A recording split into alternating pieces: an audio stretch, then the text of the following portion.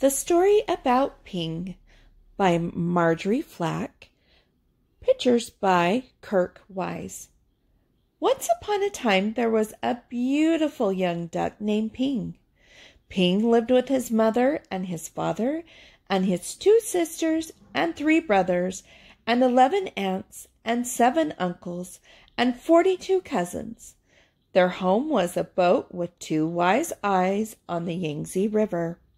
Each morning as the sun rose from the east, Ping and his mother and his father and sisters and brothers and aunts and uncles and his 42 cousins all marched, one by one, down a little bridge to the shore of the Yangtze River.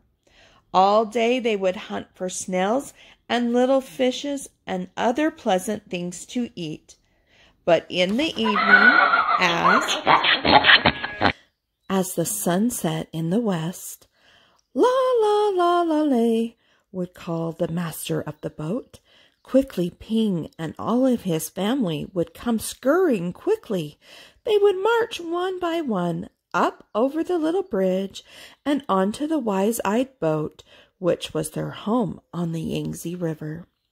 Ping was always careful, very, very careful not to be last, because the last duck to cross over the bridge always got a spank on the back. But one afternoon, as the shadows grew long, Ping did not hear the call, because at that moment, Ping was wrong side up, trying to catch a little fish. By the time Ping was right side up, his mother and his father and his aunts were already marching one by one up over the bridge. By the time Ping neared the shore, his uncles and his cousins were marching over, and by the time Ping reached the shore, the last of his 42 cousins had crossed the bridge. Ping knew he would be the last, the very last duck if he crossed the bridge, and Ping did not want to be spanked. So he hid. Ping hid behind the grasses, and as the dark came and the pale moon shone in the sky, Ping watched the wise-eyed boat slowly sail away down the Yangtze River. All night long, Ping slept near the grasses on the bank of the river with his head tucked under his wing. And when the sun rose up from the east, Ping found he was all alone on the Yangtze River.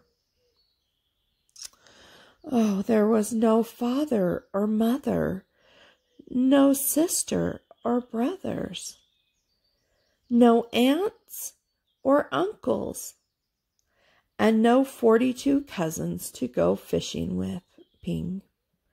So Ping started out to find them, swimming down the yellow waters of the Yangtze River. As the sun rose higher in the sky, boats came, big boats and little boats, fishing boats and beggars' boats, houseboats and raft boats, and all these boats had eyes to see with, but nowhere could Ping see the wise-eyed boat, which was his home. Then came a boat full of strange, dark fishing birds. Ping saw them diving for fish for their master. As each bird brought a fish to his master, he would give it a little piece of fish for pay. Closer and closer swooped the fishing birds near Ping. Now Ping could see shiny rings around their necks, rings of metal made so tight that the birds could never swallow the big fish they were catching. Swoop! Splash! Splash! The ring birds were dashing here and there all about Ping. So down he ducked and swam under the yellow water of the Yangtze River. When Ping came up to the top of the water far away from the fishing birds, he found little crumbs floating, tender little rice cake crumbs, which made a path to a houseboat. As Ping ate these crumbs, he came nearer and nearer to the houseboat. Then, splash! There in the water was a boy, a little boy with a barrel on his back, which was tied to a rope from the boat, just as all boat boys on the Yangtze River are tied to their boats. In the boy's hand was a rice cake. "Oh!" cried the little boy, and up dashed Ping and snatched at the rice cake. Quickly the boy grabbed Ping and held him tight. "Quack, quack, quack, quack!" cried Ping. "Oh, oh, ooh!" yelled the boy. Ping and the boy made such a splashing and such a noise that the boy's father came running, and the boy's mother came running, and the boy's sister and brother came running, and they all looked over the edge of the boat at Ping and the boy splashing in the water of the Yangtze River.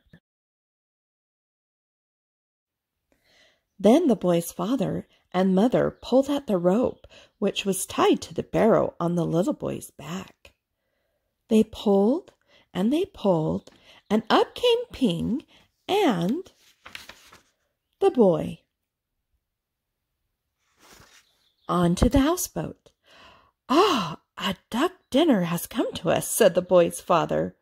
"I will cook him with rice at sunset tonight," said the boy's mother. "No, no, my duck is too beautiful to eat," cried the boy. But down came a basket all over Ping, and he could see no more of the boy or the boat or the sky or the beautiful yellow waters of the Yangtze River. All day long Ping could see only the thin lines of the sun which shone through the cracks in the basket, and Ping was very sad. After a long while, Ping heard the sounds of oars and felt the jerk, jerk, jerk of the boat as it was towed down the Yangtze River.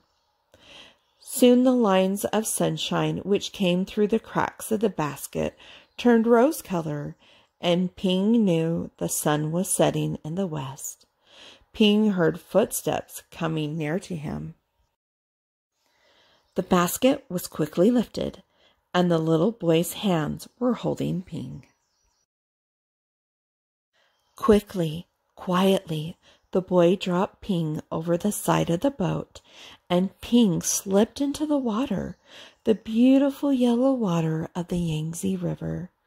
Then Ping heard his call, "La la la lay!"